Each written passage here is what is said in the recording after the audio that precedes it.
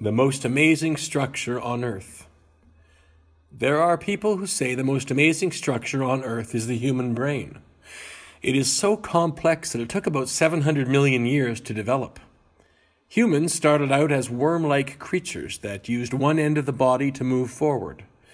Ever so slowly, a bunch of nerves began developing at that one end, the head. These nerves helped the creature to sense light, food, and danger. Eventually, this bunch of nerves became the creature's brain. To carry messages from the brain to other parts of the body, the creature grew a spinal cord. Later, the creature became a fish with eyes, ears, and a nose that could send the brain information about sights, sounds, and smells.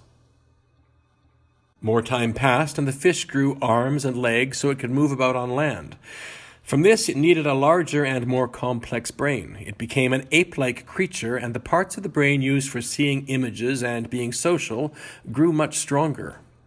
Finally, the ape-like creature became human, with a brain that was capable of reason, emotion, creativity, memory, and the ability to judge right from wrong. The human brain is very mysterious. Many questions about the brain have not yet been answered. For example, why do we need to sleep, or why do we dream? There is a lot about the brain that we do not yet understand. Believe it or not, people used to think of the brain as useless stuffing. Of course, we now know the brain is our control center. The surface of the brain is called the cerebral cortex. It is the part of the brain that makes us intelligent, and it consists of 4 parts called lobes. The front lobe is where much of our thinking and feeling happens. The top lobe processes information which is coming from parts of our bodies, such as our skin and muscles. The side lobe plays an important role in hearing, speech, and long-term memories, while the back lobe processes images from our eyes. Which do you think is more powerful, your brain or a supercomputer? You might be surprised to learn that the world's best supercomputer is only about as powerful as half a mouse brain. Your brain is packed with 100 billion brain cells called neurons.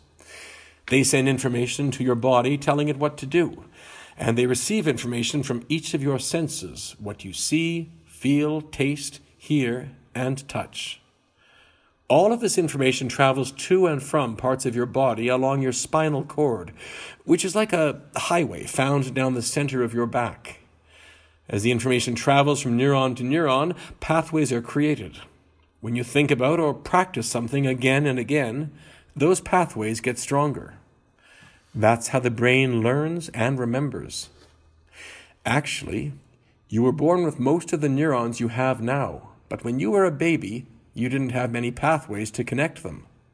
As an adult, you now have more than 125 trillion connections between your neurons.